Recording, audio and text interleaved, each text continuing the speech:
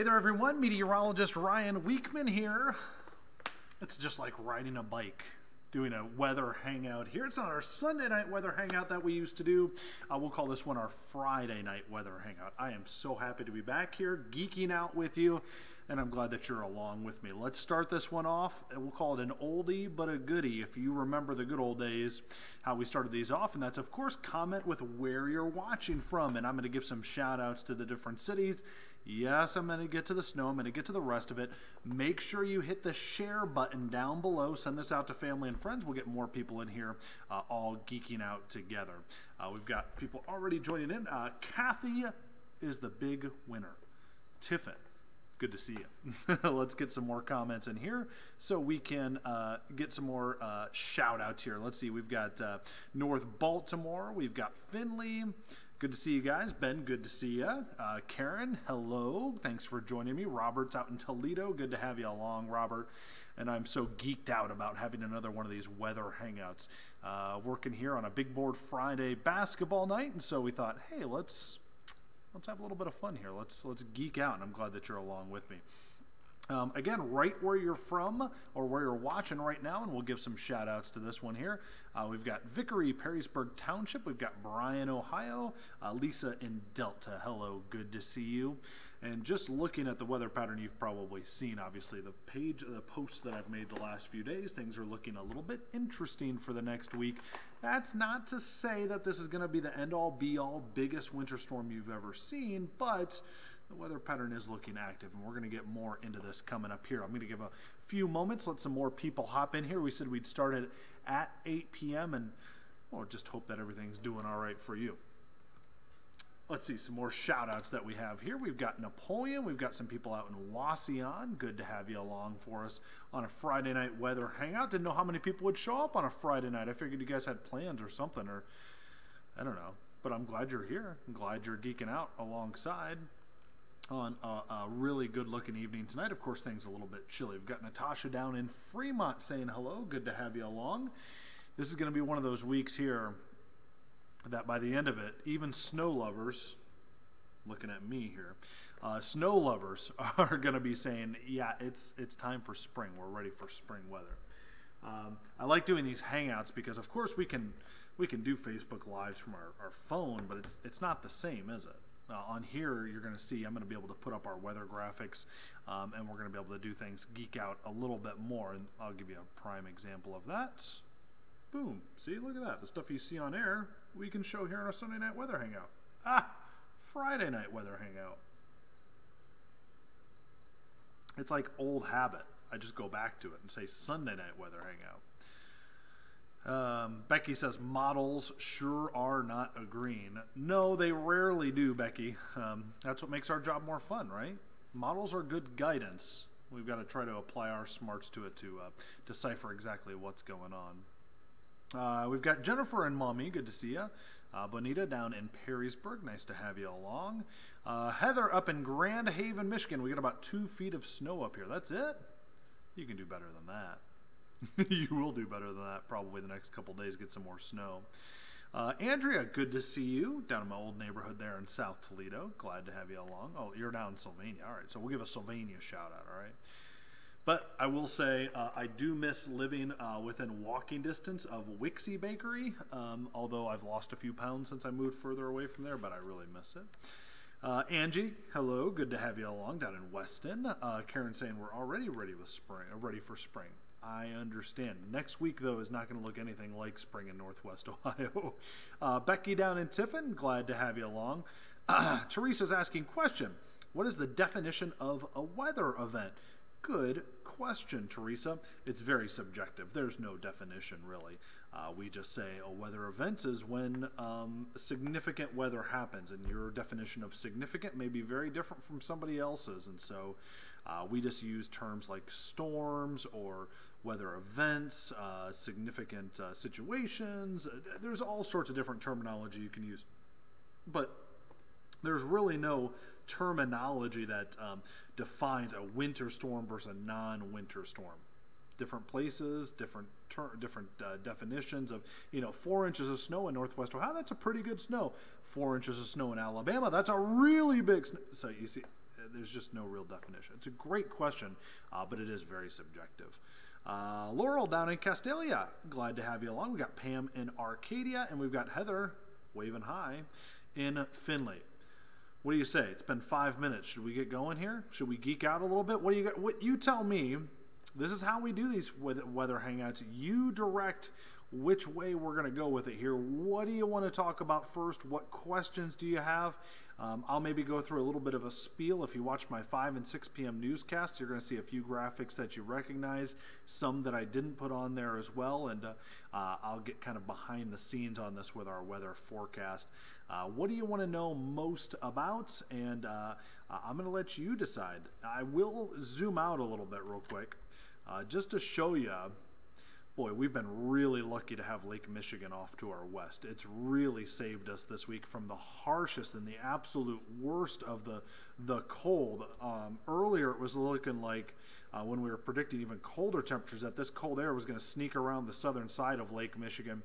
Thankfully, that hasn't been the case. A lot of it has actually tried to come straight across Lake Michigan, and even though they're not warm, the lake waters are warmer than what you see in the Central Plains, and so it really softens the blow of the extremely cold air. And Lake Michigan is a very deep lake.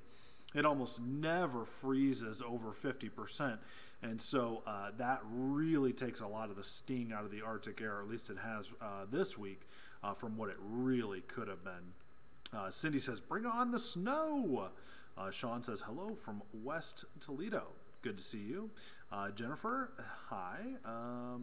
Let's see. Sean says, why does the Doppler up near Monroe sometimes reverse direction? There's a number of reasons. The little spinning wheel thing here, the lines that you see, here's an insider secret. Are you guys ready? That little line isn't actually how the radar is like really sweeping. The data is getting ingested and they have that line go around.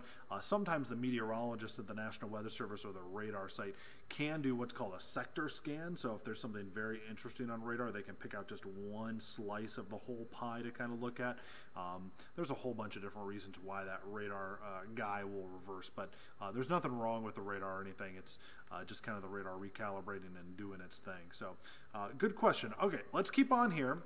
So we've got the heart of the cold air back off to our west, right? That's going to be a high pressure system, and this is pretty important for us when we think about the overall scale of what's going on. And here's the reason why. I'm actually going to show you a different graphic first.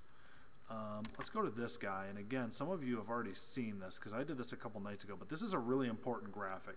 So look at where that high pressure system is across the north central plains. That's where the heart of the Arctic air is, right?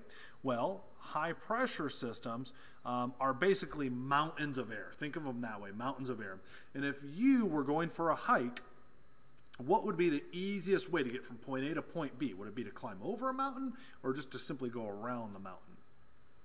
The answer is to kind of go skirt around the mountain, right? Well, storm systems do the same thing. They don't like to climb up the mountain. They like to go around the mountain. And so we've got a lot of energy, as you're going to see here in a minute, coming onto the west coast and into the Four Corners region.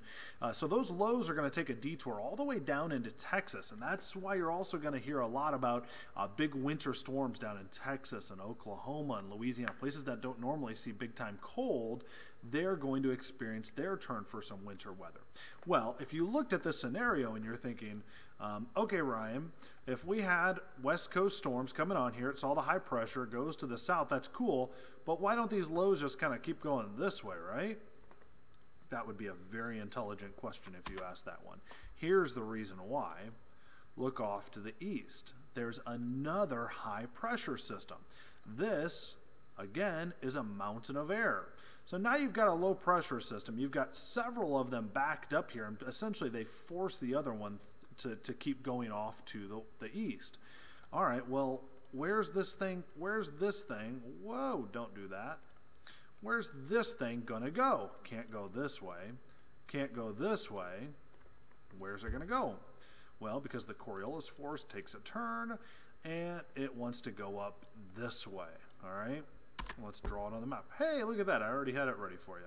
So it takes a swing off to the north and east, funneling right in between these two areas of high pressure.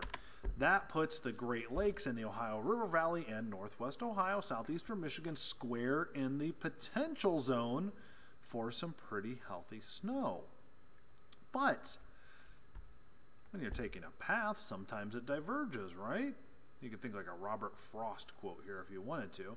All right, this is one way that it could go, but, whoa, this thing's doing something really funky now.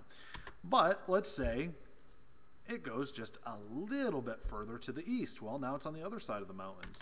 And that area of the worst precipitation for winter weather shifts just to the east. Now, we'll still get something, but the worst of it would go off to the east. And this is why I want to caution a lot of people. If you even casually look at weather models or you follow different Facebook pages, you could see some outrageous weather posts potentially about this series of storms that we're going to be tracking, simply because when you add one after another, if we were to get into the sweet spot of each one of them, highly unlikely, you would get some big time snow totals. Ask yourself a question. If you see a forecast model or you see somebody post something on Facebook that says we're going to get 24 inches of snow, if you've lived in Northwest Ohio for the majority of your life or even just a few years, ask yourself, how many times have we ever gotten 24 inches of snow in a week? Didn't happen during the blizzard of 78, so that's not your answer. That was only an 8 to 12 inch snow. It was the extreme winds that caused problems with that. The answer is essentially never. So that's just my word of caution. Be careful when you see extreme things posted. They're oftentimes posted there to get an extreme reaction. All right? There you go. That's all I got for you. What other questions, comments you guys have? Jennifer's asking snow totals, when and where? That would be very convenient if I knew the answer to all that. I'm going to explain to you what we know, and I'll also level with you and tell you what we don't know at this point, okay? So here's First Alert Doppler, Northwest Ohio, Southeastern Michigan. Now let's go back to that cold. There's that area of high pressure and the cold with it, all right? Now, let's get to our different snow potential systems. Switch it back to radar. This is what we're going to be watching for Saturday. Notice it's mainly light snowfall. It's got a little bit of a bigger kicker out here across Nebraska. This will eventually slide our way, and it's our chance for snow tomorrow. I think most spots are looking at an inch or less. There's going to be a narrow band that could get up to 2 inches of snow tomorrow. Just be aware of it, okay? But that's probably about the high end of what we're looking at. So that's Saturday's system. The energy for our next system after tomorrow, this one comes in right at daybreak or just before Monday morning. It's right down at the four corners. So there's two pieces of energy in two separate systems that we're watching. Well, you don't have to go far or look very far behind to find our next system. And this one's right on the heels of the one in the four corners. This arrives Monday night into Tuesday morning. This one has a little bit more of a kicker potential here, maybe a little higher end potential, depending exactly on that track. And that's something that we'll be watching very closely. Here comes the fourth one. And this is why you can see that's Thursday there. Why we are saying this is an incredibly active weather pattern with high pressure anchored where we expect it right here in the northern part of the Central Plains. Each one of these systems is going to take a shape like this. That gives it an opportunity to grab Gulf of Mexico moisture as it comes by, but we still have a lot of cold air in place. So that warm, moist air comes over top of the cold air, turns into snow most likely. It's the perfect recipe for a very active winter weather pattern. Make sense? Thanks for geeking out with me. This is fun. I got more to talk about, I promise. But keep your questions coming. I want to see them down below here. And I'm also going to look at something else here real quick. While you guys type some comments, whatever questions that you might have, I also want to monitor another post that we have on here.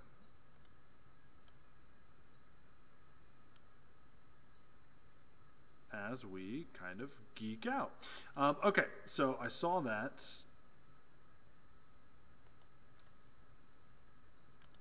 And just to kind of put this in a little more context for our next best chance for snow, yes, we're going to have some snow tomorrow. There's going to be some spots that get enough you'll have to shovel. But I think Monday morning will be our next widespread snow chance. It's going to be cold, so roads are going to immediately accept the snow as it starts to fall. So Monday morning will be tricky, and then Monday night a heavier snow will be possible. 3 inches or greater out of that one. Just to show you a track on it, here you can see Saturday's snow. Off to the oh, I didn't make this go out far enough. Hold on a second. Let me change some timing on here for you real quick. Hold on, hold on. I know you're holding on, don't worry. Let's turn off that low because it's not going to be accurate anymore. Okay, so here comes the system, and there you can see it. So just a little bit of a shift, even just a few miles to the east or west with a system like this, will cause differences in exactly who sees the heaviest snow. And so when you look at this, I know the reaction is going to be, oh no, the heaviest snow, or oh yay, the heaviest snow is going to go off to the east. All I'm showing you here is a computer model simulation. Do not take it for gospel. This is just a good simulation of what potentially could happen. And yes, this one shows the heaviest snow sliding off to the east, but even here, that snow would definitely accumulate, and it'd be something that we would want. Kendall's asking, good snowman snow? Actually, I think it's going to be very bad snowman snow. The reason why is temperatures are going to be very cold, especially with this one Monday night into Tuesday. We could be as cold as the upper single digits when it's snowing here, and that is going to be a very fine, powdery type of snow. It's not going to be like what we had a couple of days or a couple of weeks ago when that snow was much more slushy. I had a great question here from Laurel asking, what time will the snow start on Monday? The first round will start before daybreak. That one is getting out of here by around lunchtime. We get an afternoon break, and then the evening hours overnight, this is like midnight to daybreak Tuesday, that's where the second and probably heavier potential round of snowfall will come in. So this is just getting us through Thursday. Mary, will these fronts be fluffy light snow or heavy wet snow? Well, I hope I answered that question for you already. This will definitely be the light fluffy type of snow. I know many of you are sitting here waiting for me to pull out a snowfall map. Just not going to happen with this one. Again, 1 to 2 inches of snow at the most for tomorrow. Keep an eye out for Monday morning. That one could easily be another 1 to 3 inch type of snow. And then you see this one here Tuesday night. And then look out for Thursday as well, another system that we're going to be watching. Quentin saying, so good for snowmobiling? Well, there's going to be snow on the ground, so I would imagine it would be good for snowmobiling. But yeah, it should be pretty light stuff. Just be careful out there as you guys have some fun snowmobiling. Either way, if you love winter, if you love snow, this certainly looks like a great week for you. All right, we've got new data coming in. I'm going to check it out. I'm going to give you the latest. I'm going to send an update to the First Alert weather app when it fully comes in here in a little bit. I'm going to be on the air tonight at 10 over on Fox 36, over at WTOL at 11 o'clock as well. Don't forget it's Big Board Friday night as well. So happy we could do another one of these, I'll call them Sunday night weather hangouts, but this is a Friday night weather hangout. Real quick, Kathy's asking, what about winds and drifting? Winds will be a problem with this light snow out of the northeast, as the wind direction could be 15 to 25 miles per hour. And with this light snow, drifting will be a problem, especially on rural roads, as we all know. Really fun doing this, though. Can't wait. We'll see you guys coming up here later on tonight on the app and on air. Take care.